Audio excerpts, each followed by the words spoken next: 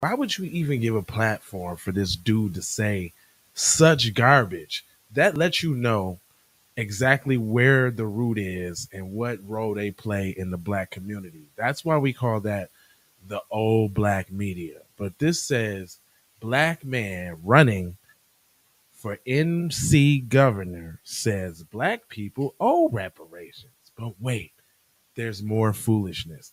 Now, so they put that in the article, right? On the top. Of course, that's attention grabber because nobody's watching looking at the little booty publication anymore, right? Matter of fact, I ain't even gonna play no intro. We're just gonna get right into this. But it says Lieutenant Governor Mark Robinson said that not only are the descendants of slaves not owed reparations, but we need to pay, and that's not even the half of it. Let me blow this up so y'all can see this buster. This look,